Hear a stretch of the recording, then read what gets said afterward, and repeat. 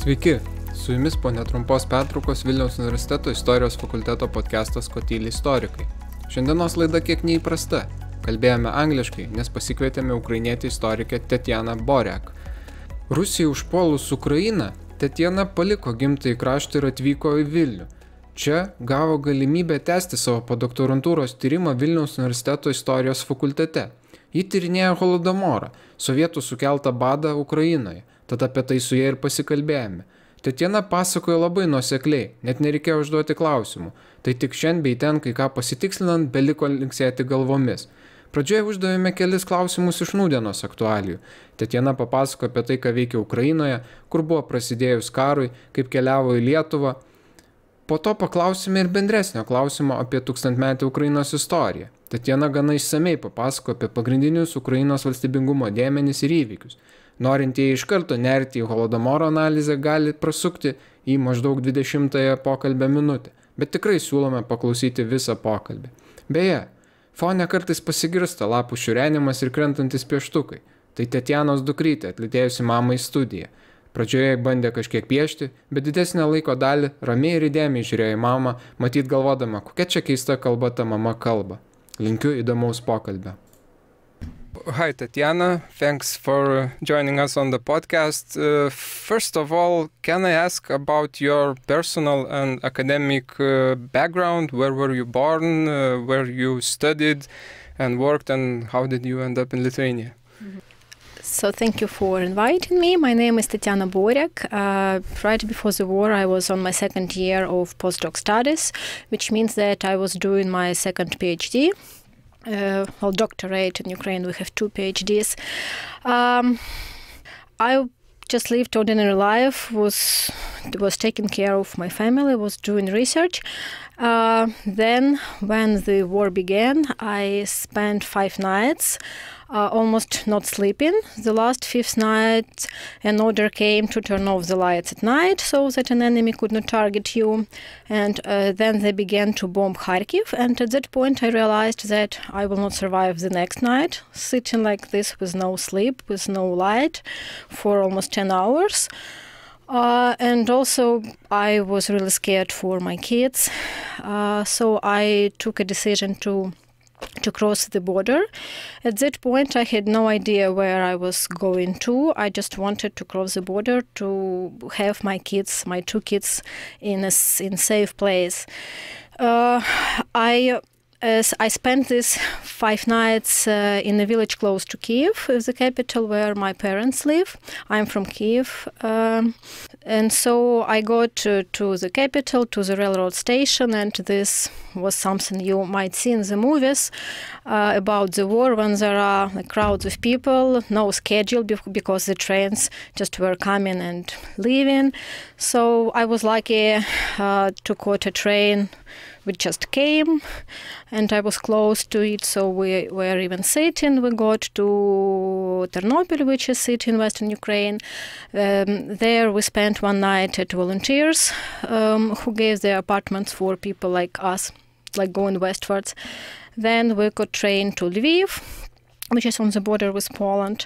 There I took a bus to the border, said bye to my husband who assisted me on this refugee trip. So we crossed the border by feet. And while going to Poland, my brother gave me, and my brother is a lawyer in Kiev, so he got email from his colleagues in Europe, lawyers who gave their contacts offering help for refugees with kids. So he sent me this list. I looked at it, I saw Lithuania, and something inside me said, I will go there. I don't know why, just Lithuania. So I contacted a volunteer who is a director of a law firm here in Vilnius. She even managed to caught the bus who took me from Przemysl, which is in Poland, close to the Polish-Ukrainian border. And I ended up in Vilnius, and I got in contact with the history department at Vilnius University, and they offered a scholarship for me, kind of half position, half scholarship. Then also the European Union created a fund for Ukrainian scholars who had to escape. So at this point, I'm trying to renew my research again, and I'm happy that my kids are safe, and trying to contribute through my research and through some talks about Ukrainian history here in Vilnius. And you worked at a university in Kyiv? Well, before I have two kids, so I was sitting with them. I had a kind of break in my teaching at higher educational institution. So I left from this position. Postdoc.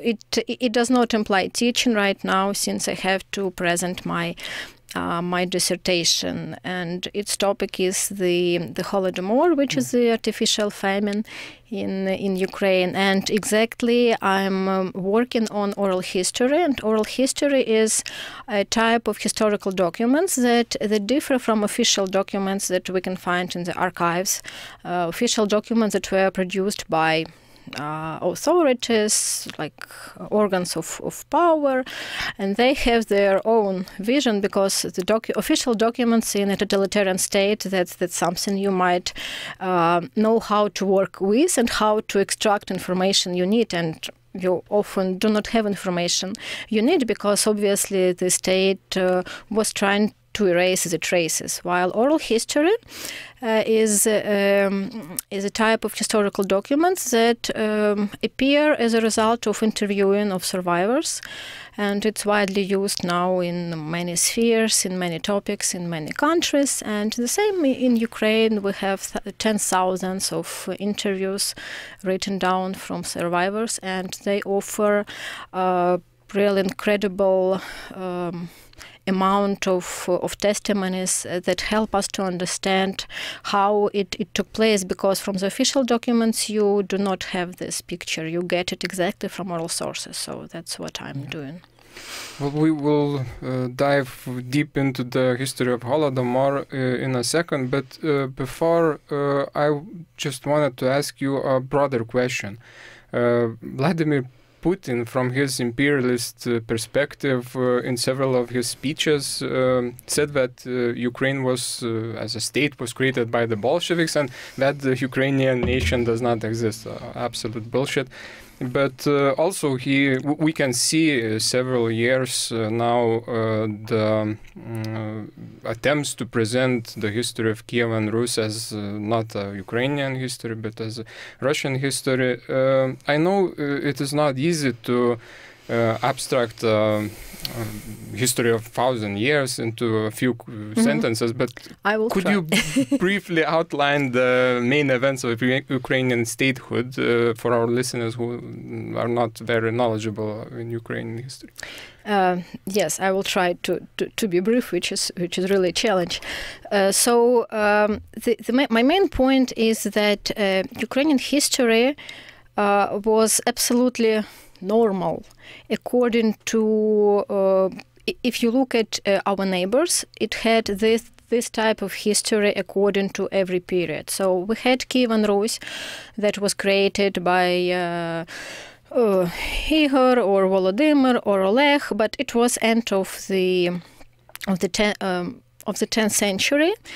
Its center was Kiev, and at the same time, Moscow state, it has its own principality, but it was northern.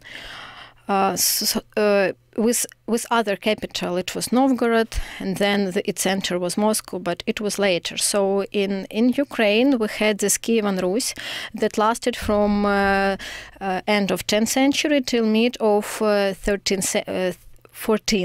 century, when Tatars came and interrupted a tradition of statehood. Then our tradition of statehood passed westward. It was Principality of Halych and Volyn. So it was basically a continuation of Kievan Rus tradition. It had nothing to do with Moscow. That was on the east, with Tatars. That was based on its contact with Zolota Orda, which was a state created by the Tatars who invaded from the east. Then from mid of 14th century, Lithuanian statehood began to be created, and the Grand Duchy of Lithuania, and you might not know that its full name was a Grand Duchy of Lithuania, Rus, and Žemaitija, so it even included Rus. Then Ukrainian lands, especially during Lithuanian Prince Olgierd, they became part of your state, of Grand Duchy of Lithuania. Amazingly enough, a law codex, which is Lithuanian metrika, as we call it in Ukraine, it was valid till the beginning of the 20th century on Ukrainian lands. So we had this tradition of belonging to a European tradition in terms of law. Rus language was one of the official languages of the Grand Duchy of Lithuania, as you might know, and records management was also done in Rus language.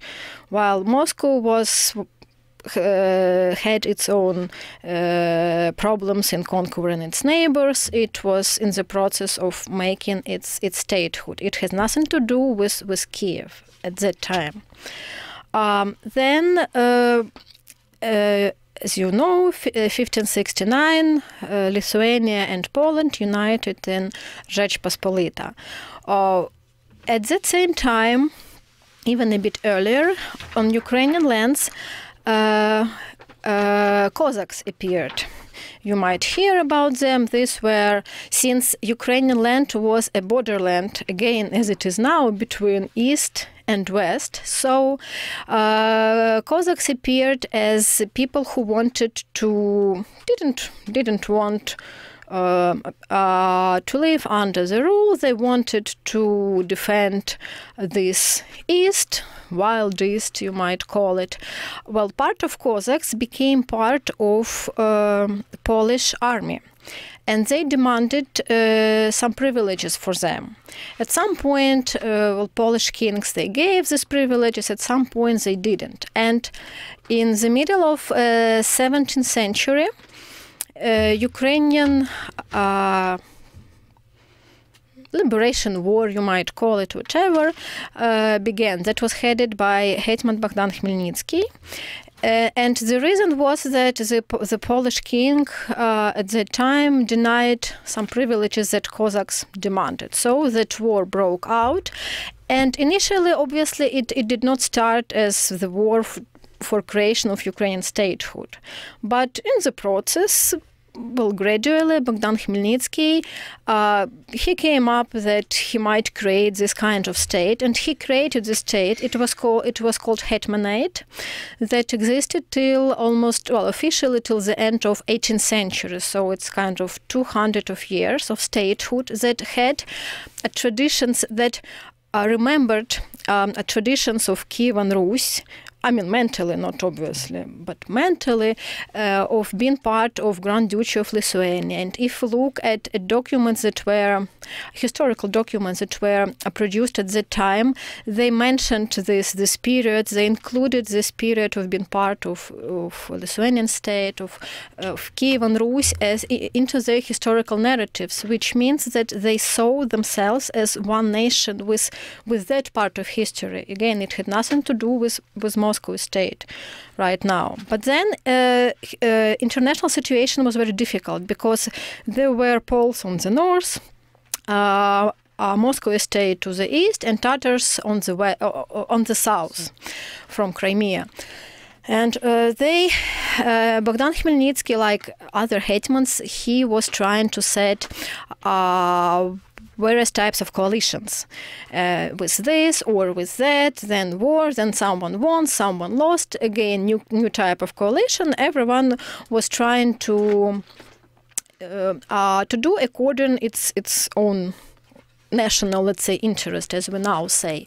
And at some point, Bogdan Khmelnytsky came to an idea that it would be better for him to have Moscow Tsar as his ally. So in 1654, he signed this Pereyaslav Treaty that turned out to be something absolutely different he treated, because in his system of outlook, it was just a temporary agreement, ask for help in his war against Poles and Tatars. But according to Russian traditions, to Muscovite then Russian tradition, it meant that he signed that by signing this treaty, he entered the Russian state, and that was that basic difference that actually lasts even now. You might see this.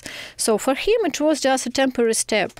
But for the Russian state, it was inclusion of these lands. And from this point on, the struggle between Ukraine and Russia began. There were various treaties, many hetmans wins and some lost wars, some victories. But then we had Hetman Ivan Mazepa. Here we come to another important date, which is 1709, which is Poltava battle. So the Russian army under Peter the Great, they were struggling, also having all these kinds of wars and fights with its neighbors. And Ukrainian hetman Ivan Mazepa, who was ally of Peter the Great, of Peter initially, of Russian Tsar at that point. And then Ivan Mazepa realized that actually it's better for him to try to create independent, as we would say, Ukraine. So he made an agreement with the Swedish king, who also had its own interest. And then there was this battle, Poltava battle, that Ukrainians and the Swedish lost. And this meant a turn in the whole European history, because from this point the Russian Empire began to be built. And Ukrainian lands began to be incorporated into the Russian Empire that was proclaimed in 1721, 10 years after the Poltava battle. In 1710, in exile, an assistant of Ivan Mazepa, Pilip Orlik, wrote a constitution that obviously could not influence all these events, but mentally it was very important, because it's often called the first European constitution. It suggested a division of power into three branches, as we know it now: judicial, executive and legislative. It was a kind of this agreement between the authorities and the people, what kind of responsibility authorities take and what kind of responsibility people take. So it was very important. And again, as a historical document, it showed these ties with Cossacks, with Kievan Rus, with Grand Duchy of Lithuania. So again, it had nothing to do mentally with the Russian Empire. Then incorporation of Ukrainian lands into the Russian Empire began more and more tight. 1775, Zaporizhzhia siege was liquidated, which is a kind of symbol of complete liquidation of any signs of Ukrainian independence. It was Ukrainian lands were incorporated into the Russian Empire and into Austro-Hungarian Empire after the collapse of the Polish state, after its third division. Ukrainian language was banned, Ukrainian theater was banned, Ukrainian like books for kids were banned, all these kinds of bans. And then 1917 came.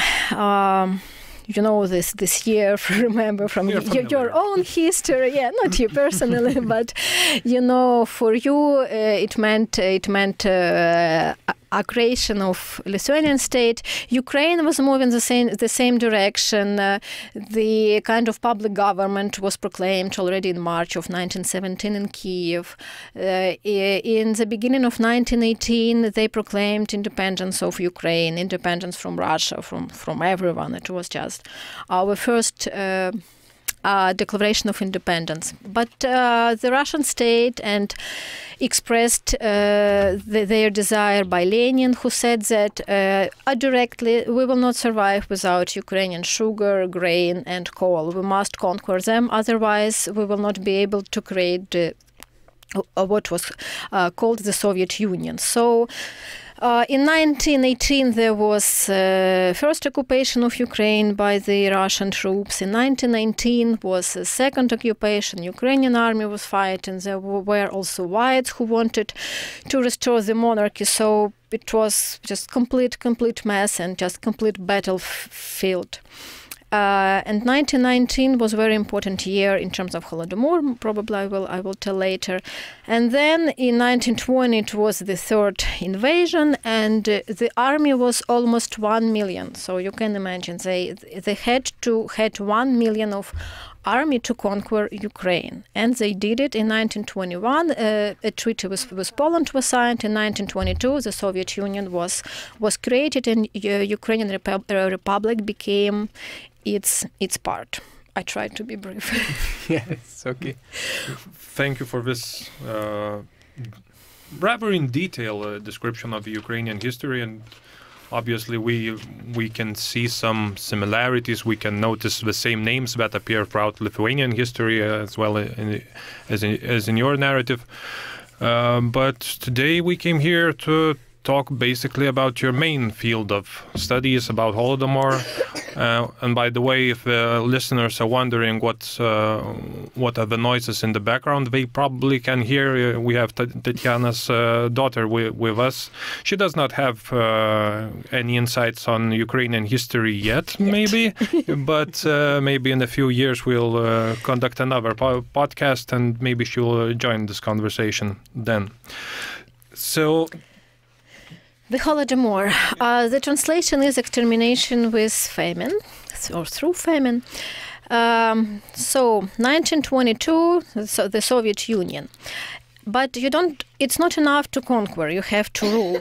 And in order to rule, the Soviets has invented such politics as routinization, which comes from the word root.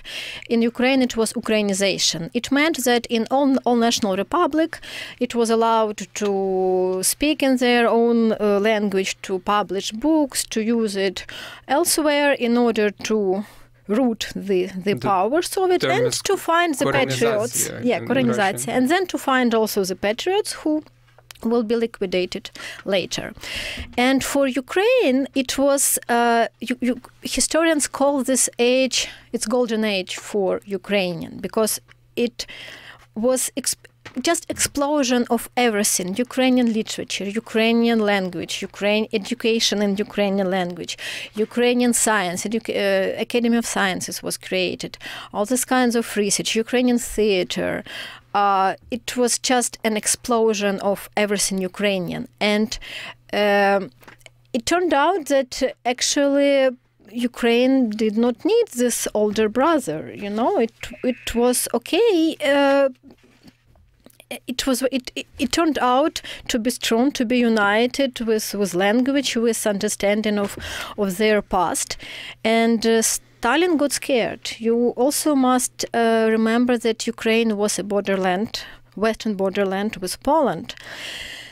And then in 1927, Stalin declared politics of industrialization, which was actually politics of militarization. I prefer this term since it's more closer to truth. You know, he wanted to conquer at least Europe. He openly was talking about a socialist revolution in the whole world. So he launched this politics of militarization, but called it industrialization. In 1929, in 2 years, since he saw that, well, peasants were not reacting as he wanted, the way he wanted. So in 1929, in 2 years, he launched this policy more strict and harsher. It was forced industrialization and collectivization. For peasants, it meant that they have to be joined in collective farms. Because in collective farms, you don't have to buy. You just come and extract food you need to feed cities, to feed the army, and to build this military industry to conquer the world later. Obviously, the peasants, especially Ukrainian peasants, they had their own vision. Unlike in Russia, they had this общины, communities, and they had these traditions of common working on land. While in Ukraine, where land is just amazing, you know, you put a stick and something will grow out of it, as we joke. So in Ukrainian peasants, they did not have these traditions. They were individual farmers since the liquidation of in 19th century of slavery, let's say, кріпацтва, serfdom, thank you. So they worked individually on land, and they did not have any wish to follow this politics. And if you look at amount of Ukrainians, in 1931, it was approximately 31 million of people lived in Ukraine. Of them, about 85% they were peasants. So they were mostly rural population, and the majority of them were Ukrainians. So people began to resist, and in 1930 there were 2,100 big organized peasant revolts in Ukraine. 4,000 only in 1 year. And it was a big threat. Amount of participants was estimated as more than 1 million. Could you expand a little bit on these revolts? What does it mean, a peasant revolt? Where did they have political agendas, or they were just do not put us into kolkhozes, please? Yes, that's very important question. Thank you. There was actually a political agenda, because Ukrainian peasants in 1930, they remembered that 10 years ago there was this fight for Ukraine. They had a possibility to get their land. It was Ukrainian agenda 10 years ago. They didn't hear about all this kind of communist ideas that they did not have any passion to. And Chekists, security service, and KVD, they noticed in their reports that during this revolts in 1930 and later, before the Holodomor, obviously, Ukrainian peasants sang "Vykdančią Ukrainą," which is national anthem right now, and it was kind of anthem, national song back then. During the Ukrainian Revolution in 1917-1921. So and in their reports, Chekists, they wrote directly, they recall that Ukrainian Revolution. They recall Petlura, who was leader at that time, who then emigrated and was killed, probably by an agent of NKVD in 1926 in Paris. So they knew about his murder. They recalled him. They recalled that period. They recalled Cossacks, that we want to have our land and do what we want to do. And for some reason, you send some guys who are heads of our villages, for some reason, who are heads of collective farms. You force us there, and they just sing "Vykdančią Ukrainą" and refuse to enter collective farms. So for Stalin, it was obviously, it has something to do with this national issue he was very obsessed with.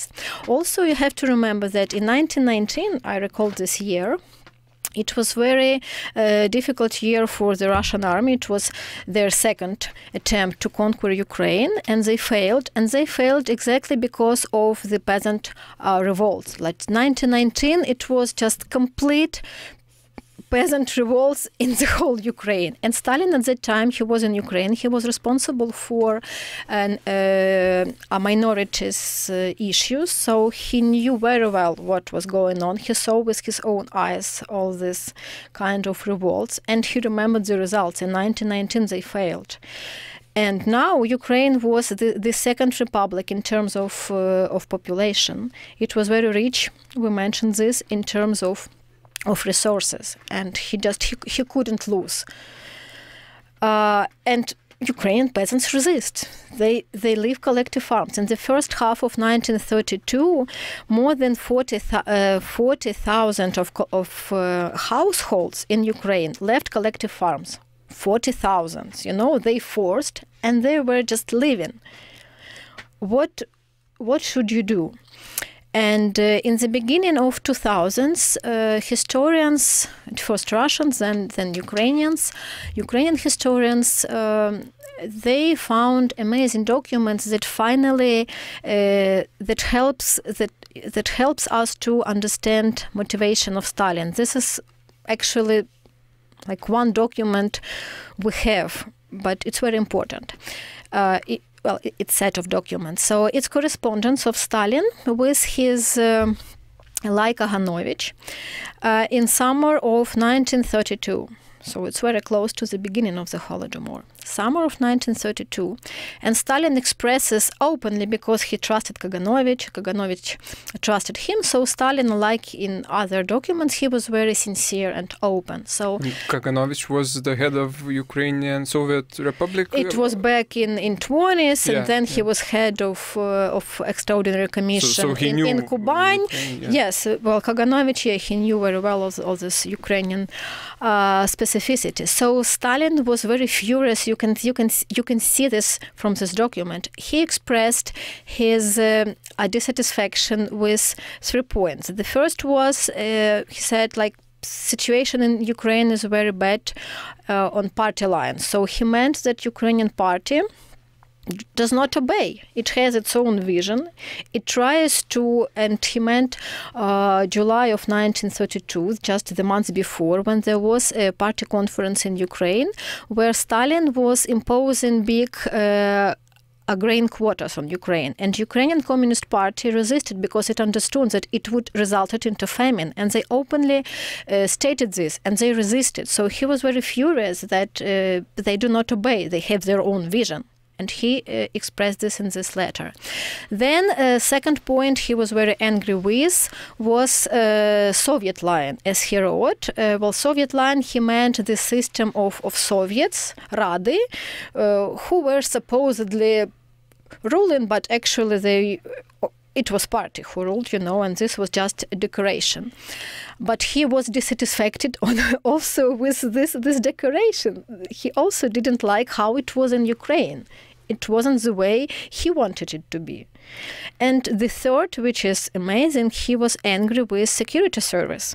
He said they work bad. They do not do what they have to do. I see what is going on in Ukraine. I don't like it. And then he said, if we do not take measures, we might lose Ukraine. And in several months, we have the beginning of the Holodomor. We do not have, obviously, the exact date when it began and exact date when it's ended, because people were dying in spring of 32, they were dying in the beginning of 1932, in summer of 1933. But you have to distinguish between starvation that was caused by collectivization in many regions of the USSR and between the Holodomor, because there are features that make famine in Ukraine in that period exactly something that we actually call a genocide. Why? Because after the collectivization began, in grain-producing regions of the USSR, many peasants, they met starvation because of this grain quotas, all this kind of organizational things. Ukrainians also experienced this. There was famine already in 1928, after the very beginning of collectivization. People were starving and dying in 1931 and 1932. But what happened in the end of 1932? And now, after having this correspondence of Stalin with Kaganovich, we understand. So we must do something in order not to lose Ukraine. And he also added that we must build like a model state, a model Soviet state. So a set of decisions was taken, and we can see it from the official documents.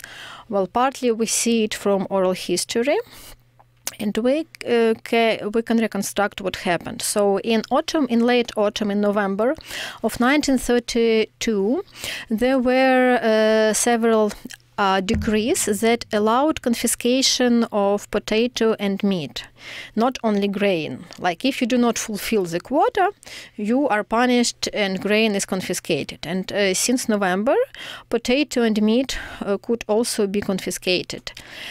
And later it was not only grain, potato and meat. It was all kind of food, of product reserves that could be found in peasant households. And this is what took place in Ukraine only. Like Russian colleagues, they say we have the same, but when we asked them to show us massive of oral history or documents, they did not show. In Russian regions, well, grain was confiscated. In Ukraine, they took food away, starting from end of 1932. Then what was unique for Ukraine, in December, mid-December of 1932, a decree was issued about Ukrainization. And I've mentioned that it was very important for Ukraine and for Stalin. He understood the danger. So December 32, the decree was issued that said that Ukrainization in Ukraine is hostile to the Soviet state. It's not the way we were supposed it would be organized. No, it's hostile. It's Petlurivska. Here we see tie with Simon Petlura, who was that leader of Ukrainian national movement. So for Stalin, even if it wasn't, but we see how Stalin saw it, and this explains the steps that were taken by him, because the state was absolutely centralized. You could not do anything, on the top, on the bottom. It was from the top to the bottom. So Ukrainization in Ukraine was declared hostile. It was stopped in Ukraine and in Kuban. So no more like this huge amount of everything Ukrainian in Kuban and in Ukraine. No. Then we have document from January of 1933. It ordered a blockade, a transportational blockade of Ukrainian SSR. So they said too many peasants are trying to escape the republic. They try to go somewhere to find food. So no more. We block the borders of Ukrainian SSR so that Ukrainians are not able to leave the republic. Ukrainian peasants were also banned from selling tickets on trains, but actually the borders were closed, so it wouldn't help. But at least, they could move inside Ukraine, but they were also blocked. As I read, they had to have a special decree by the kolkhoz chairman in order to get a ticket. So they could not get into the cities. Yes. No internal travel also. Yes, and there were no buses, no cars. Yeah. So basically, trains was the main means of transportation. Then we have a strange document, but now we understand. It is Stalin's telegram to Ukrainian Communist Party. It was called like a congratulations with the new year, because it was sent on the 1st of January 1933. And it said that Ukrainian peasants must deliver grain they stole. So presumably all Ukrainian peasants were made guilty because all grain they had, they were supposed to steal it from the state. So the telegram ordered Ukrainian peasants must deliver stolen grain. But Ukrainian peasants understood that if they deliver this grain, they would die. So they probably would keep this grain. And then it continued that if they do not deliver grain, then this grain must be found. The only way to find grain, you have to enter physically into a household and to do search. And that's what became an instrument. That's how the Holodomor was possible, because the brigades were created in the whole Ukraine. They comprised of policemen, of chekists, of about 6,000 of so-called 25,000ers, 25,000-тисячники that were sent from Russia, representatives from rayons. And they went to every peasant household and did searches. And during these searches, they confiscated not only grain, but whatever they could find: kidney beans, onion, peas, pumpkin, corn, dried fruits, whatever they could find, like poppy seeds. They confiscated everything. They also confiscated winter clothes, and winter that year, according to survivors, was very severe. So if you do not have winter boots and winter clothes, you are even not able to leave your house to go somewhere and try to find food. Did they confiscate or did they rob? Did they have an order? They did not make any documents. They just came. They were allowed to, because if they wouldn't, they wouldn't do this. But we have information about various kinds of meetings. It was extraordinary commission in Ukraine headed by Molotov. The same commission was in Kuban and in Povolzhia. 3 commissions were created. So they have this comings to various cities. They have this various kinds of meetings, and probably some oral instructions were obviously given. Then what we have blackboards. Blackboard means that a collective farm, a person, even rayon, even several rayons, which is administrative division in Ukraine at the time, could be set on blackboard. This means that the stores in this area are closed. All goods from the stores are taken out. The peasants must pay all their debts they have before the state. They are blocked in this area, so it's kind of one more additional block for peasants to leave this area that were stricken by famine. And there are now in Ukraine 2 books with this the lists of what was put on blackboards, but it's like difficult to estimate because it's collective farms, individual, even peasants, several rayons. But obviously it seems like, Ukraine, according to what we see from oral history, the narrative is the same. So like the whole Ukraine was a blackboard.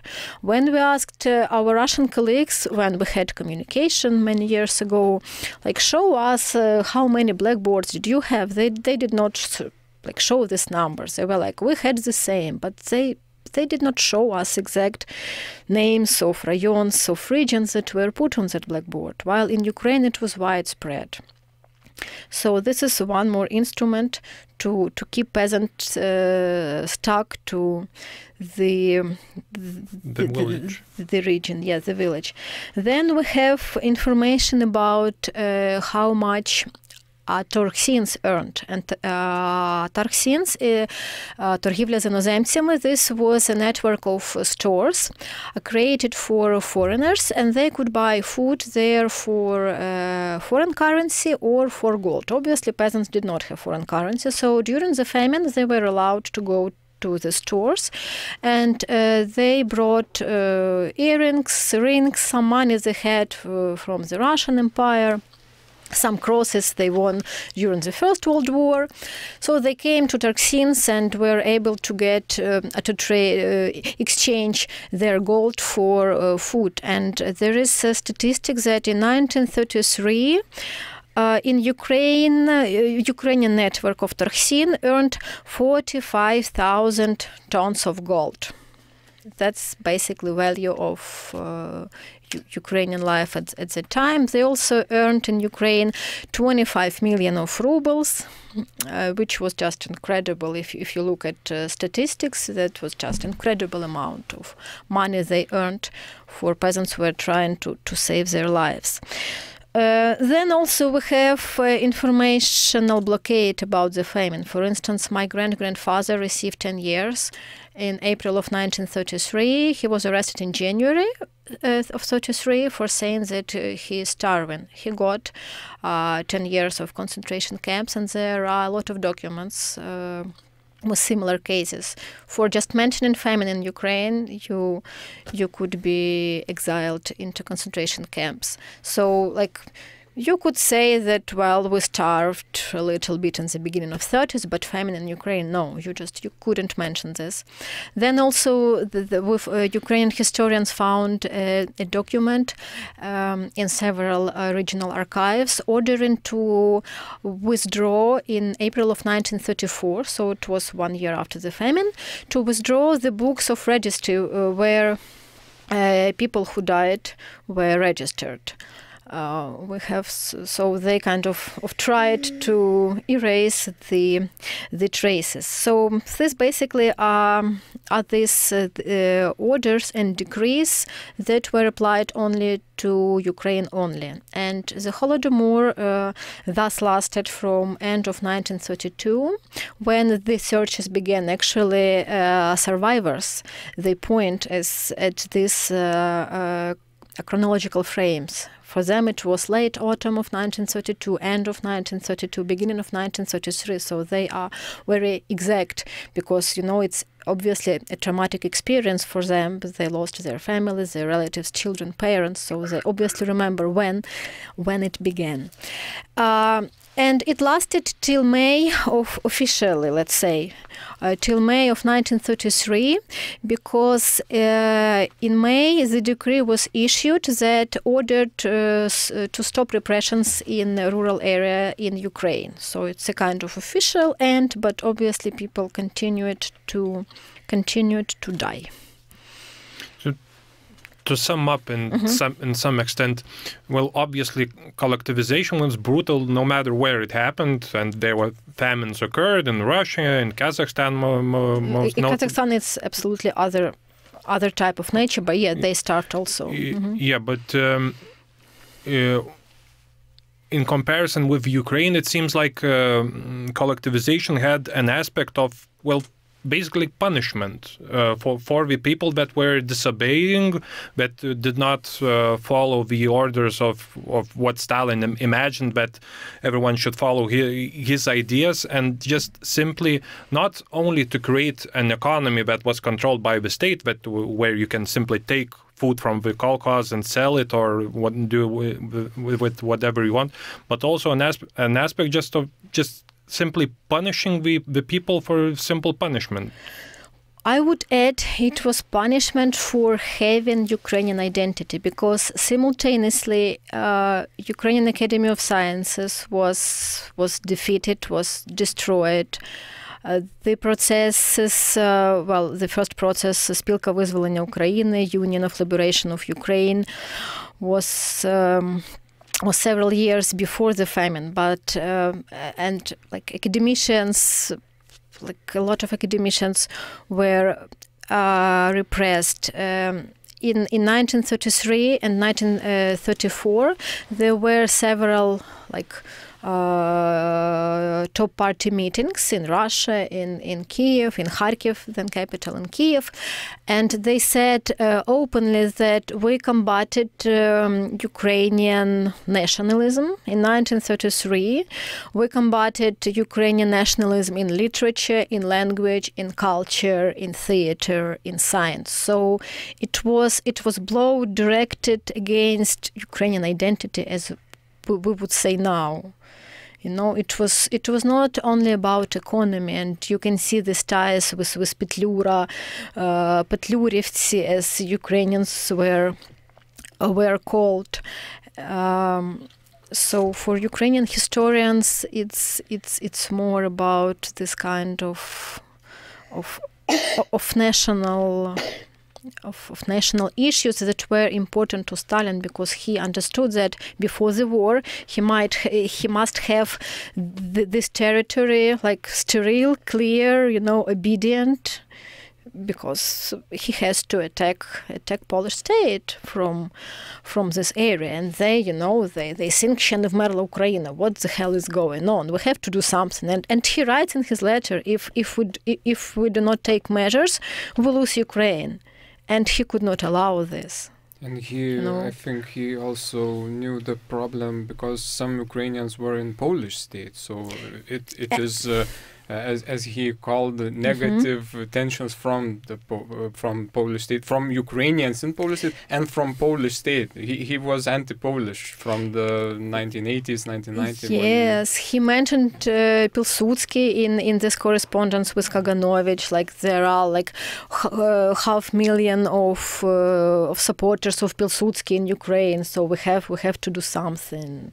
He was very obsessed with these issues. We do not from the totalitarian documents, we do not know how real were his fears that Ukrainians from Poland might come and make an uprising. But actually, Chekists warned him that in spring of 1933, why again this period, in spring of 1933, a huge uprising is being prepared by Pilsudski supporters. We do not know how real it was, but in his mind, he saw danger, and he had to do something with this. And it was, exactly after the famine when this Ukrainian identity, it was decreased to just, embroidery on your clothes, you could sing some songs, you could dance hopak, you could wear some type of Ukrainian clothes, and that's it. No more was allowed. Even Postashev,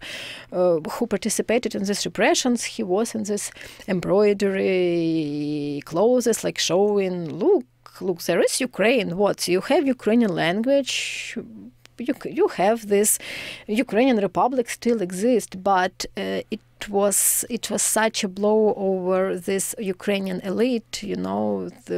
I'm not saying even about Ukrainian peasants, but Ukrainian elite who also felt this blow was repressed, and you can name all these names of people who really wanted to build some national Ukrainian culture. You have Skripnik, who committed suicide, who was Narcom of Education. You have Khvylyovy, who also committed suicide in 1933 for probably understanding that, like, what is going on. It cannot happen.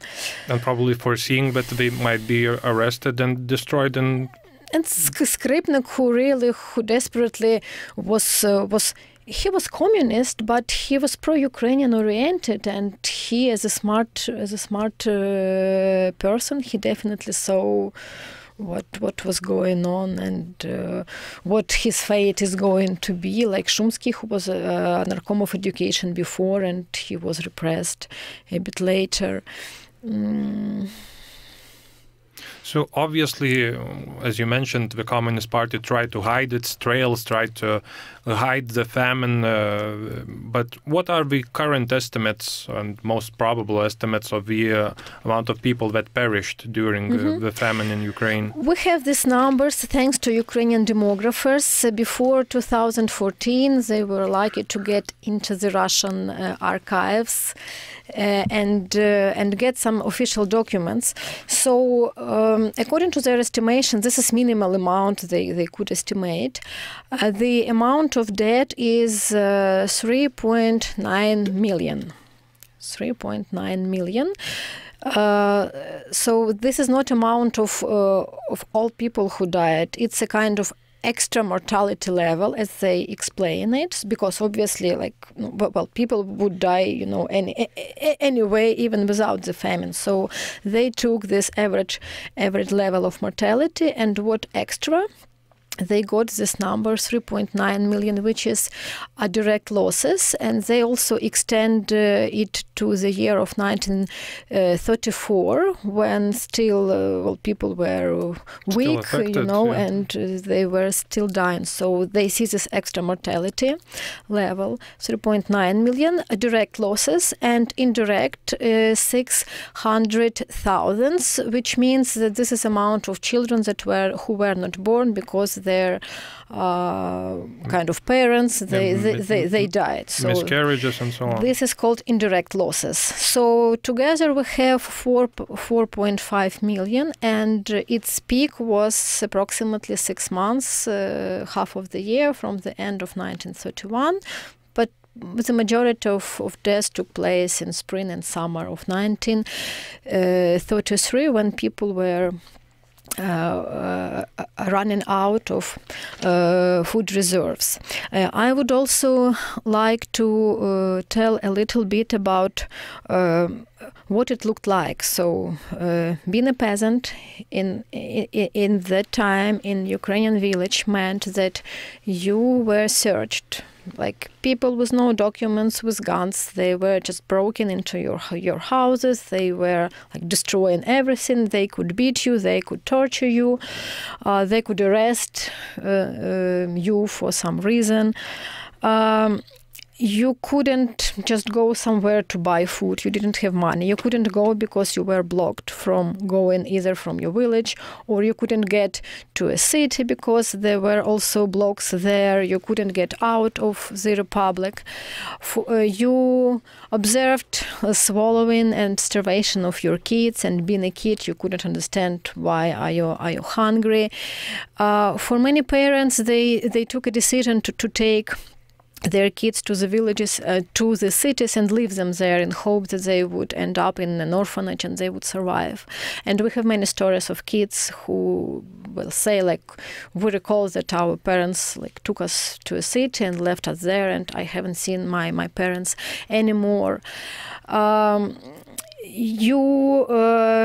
There was absolutely horrible stories about burial, because people were too weak to make individual, burial, like digging individual graves. So these were mass graves, and bodies were just thrown there without coffin, because people were too weak to make coffins. Initially there were some coffins, but then there were just bodies with no clothes, because often clothes was traded for food, was exchanged for food.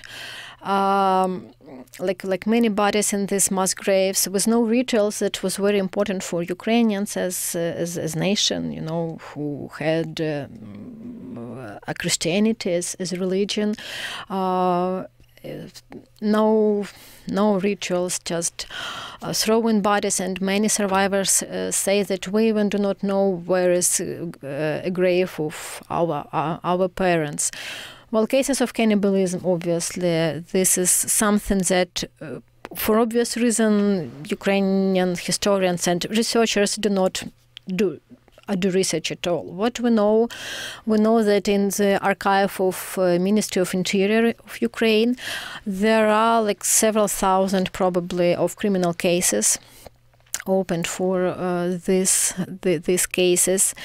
We know from oral history that when these people were caught, usually police took them. Sometimes people say that they were just killed with no traces, with no court.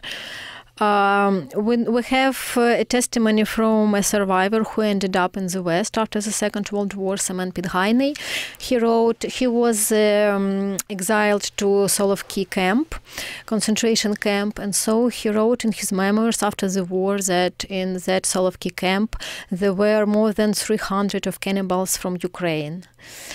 What amazes me regarding this issue, that when people survivors describe this page, these events, they do not accuse. And that's something that amazes, because they say, in neutral voice, They just describe, and sometimes they say they were not guilty because it was the state that, took all food of them, and people just lose their mind. So that's something that, took place in 1930s in the heart of Europe. That's something that was done intendedly, artificially by the state. Just to add on that, well, when we think about the extremities of the totalitarian regimes, we usually tend to think about or imagine the life in concentration camps, or either Nazi camps or the Soviet Gulag. But in this case, we can see that there was plenty of horrific things that happened outside the camps, and there was the totalitarian regimes managed to just destroy people without any camps or without any and not spending any money. What is amazing, Mr. Putin is now spending a lot of money on missiles and bombs, but Mr. Stalin was too smart. He just blocked the republic and confiscated food, and Atarsins earned a lot of money, and this is, many survivors, they tried to send letters to their relatives on the West. And there was a campaign in the West when people tried to attract attention. They were trying to say, look, what is going on right now? But we know that the Soviet Union was in the process of recognition. The United States wanted to recognize it officially and set contacts like many other countries. So the world pretended that it didn't hear. And there were several journalists, Western journalists, like Gareth Jones, for instance, and he died in the mid of 30s in Mongolia under very strange conditions, so probably he was also killed for telling the truth. He was too brave. He traveled in Ukraine and he wrote about this, and we have these articles. But the world didn't hear. Then after the war, when many hundreds of thousands of Ukrainians refused to return to the USSR from the camps in Germany, as Ostarbeiters, where they were sent, or many escaped from the Soviet Union after the war or during the end of the war. They refused to go. They were also publishing their narratives, and they were trying to say what was going on, but again, the world didn't hear. But what is amazing for me as a historian who is working with the testimonies, that narrative is the same. You might take testimonies from 1930s, from beginning of 1950s, 1980s, 2000s, but people describe the same. Geographical names are different. Well, names of activists are different, but core narrative, how they started, what was the beginning, the searches, deprival of food, how they started, how they desperately tried to elaborate some strategies for survival. They almost all recall these cases of swallowing, of starvation, of this burial that was so shocking, for people, as I was mentioning, in mass graves with no rituals, even individual coffin. People were denied even the right to be buried, in a separate grave. And how many hundreds of thousands just died on the roads, trying to get somewhere to find food, and they do not have graves at all. And how was it important already in the end of 1980s?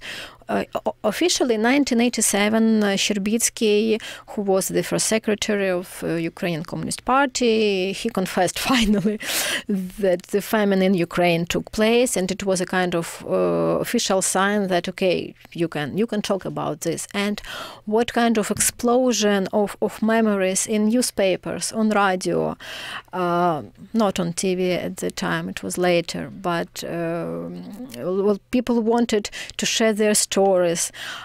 Even in 2000s, a colleague of mine, a philologist from Lugansk, she organized a field trip to collect information as a folklorist about her field, like songs, etc.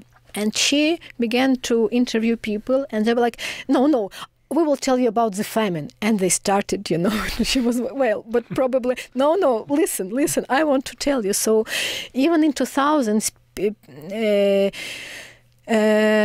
people had this feeling that, listen, we want to tell you what happened. And there is one testimony, I worked with like many thousands of them. There is also a map at Harvard University that is available online. It's called MAPA, and there are also testimonies in that database, and on the map you can explore. So I read through many thousands of testimonies, but one testimony, I recall it was a man, and he said when the famine began and all these things began I was a boy, I didn't understand what was going on, I just remember I was hungry. And then he said, at some point, my mom told me, like, sit and listen, we are being killed. I don't know why we did not do anything. I don't know, but they kill us with famine. We do not have food. So if you survive, if we die, and if you survive, I want you to keep the memory about what happened. And then when it will be possible, please tell what happened. And already in the end of 80s, when it was possible to tell officially about the famine, to share memories about what happened, he began to tell his story, and then he repeated it in other newspapers, on TV.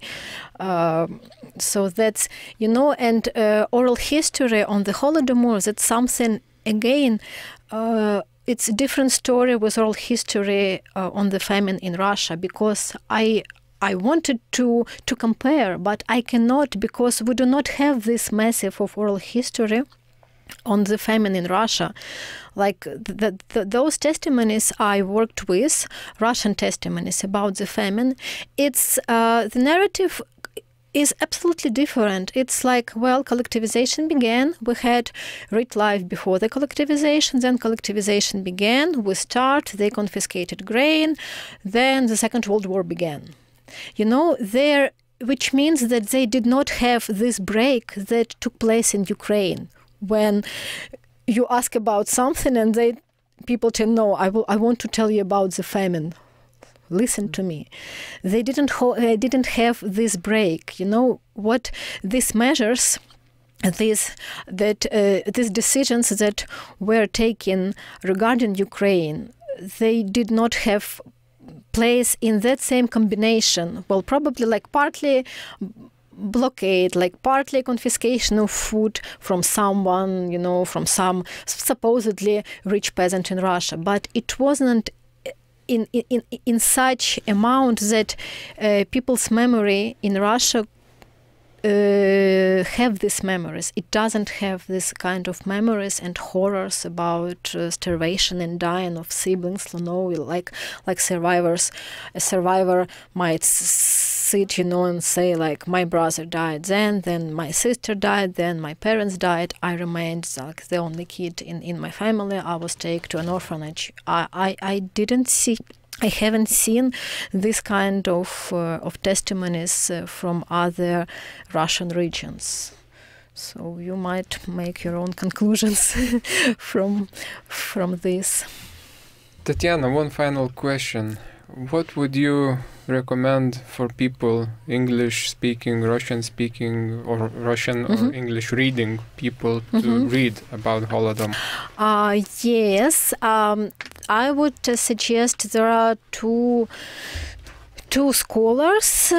Well, one is Ukrainian scholar Stanislav Kulchitsky, who is doing research on the famine since the end of 1980s. And interestingly enough, he started as a person who was assigned to deny the famine, but because he was kind of Institute of History was was doing everything according to the party line. But when he began to do his research, he actually said, no, guys, there was famine, and it was something different that was like famine, because he is an economist.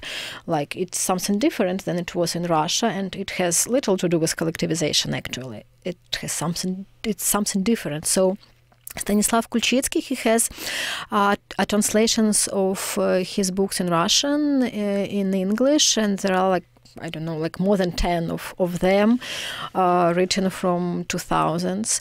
And another book I would suggest, that's a work by Anne Applebaum, who is a Polish journalist, historian, writer, and I also assisted in her work, so I'm biased. But this book received a lot of nagrada awards, yes. So it was evaluated very high. Her book came out in 2016 or 17, and it's called Red Famine. It's also about the Holodomor, and it includes all latest archival documents. It includes also oral history. So I think these two researchers might help. I'm sorry, but I have one more question, which is not related to history, but rather to the present day. I've been distracted throughout our conversation because I wanted to ask this question in the beginning. And just how are you feeling now? Right now?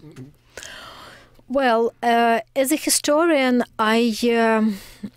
I understood that before the 24th of February that he might start the war as a historian, but as a mother, as a Ukrainian, as a person who lives in the 21st century, I blocked these thoughts and said, no, that's impossible. Well, my husband was saying from the beginning of the year, like, we have to take away our kids, and I was like, no, wait, listen. Somehow it might, something will happen. Wait, no, that's impossible.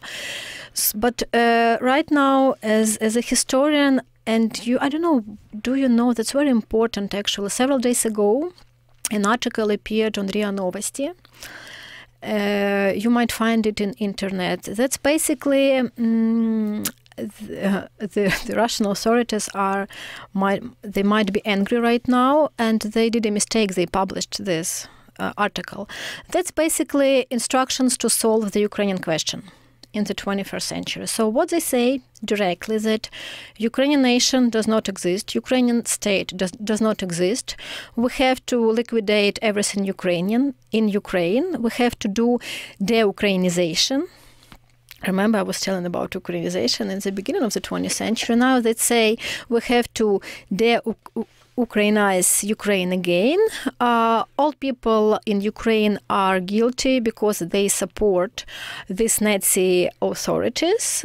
So we have to denazificate them as well.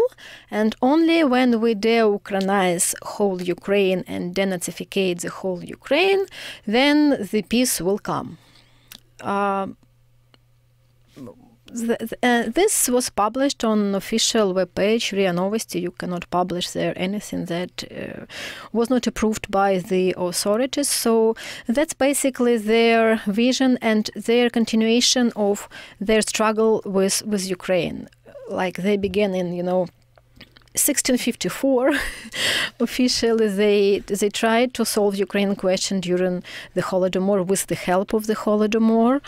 But they failed. So now that's I hope that their final attempt to solve the Ukrainian question. And amazingly enough, when the war began, I was shocked by how Ukrainians reacted to this. It seems like I was very skeptical about, before the war, about the narrative about like memories that comes from past, but I realized that it looks like this memory about all these types of repressions that took place by the totalitarian regime in the 20th century, somehow got to mind of Ukrainians, because they, from the first day of wars, they were so fierce. They wrote that they want to kill us. It's not about Donbas as they cover it. It has nothing to do with Donbas and Crimea. They want to kill us as Ukrainians. They want to liquidate Ukrainian state. And several days ago, we saw this article where they directly state that they want to liquidate us as a nation and as a state. And obviously, you understand that if they win, all neighbors will be next, because they will come to you and say, look, guys, 30 years ago, you were part of our state. We want now you to return back. Time's up. That's actually what they say now. Okay, return to us and we'll stop bombing you. But we understand that they will make concentration camp, but just on the whole territory of Ukraine. For Mr. Putin and Russian elite, existence of Ukraine is something they cannot handle, starting from 1654 and then from 1991. And I am really proud of the West, who has finally realized this threat. We were warning about this from 2014. I'm very proud of our Збройні Сили України, our militaries,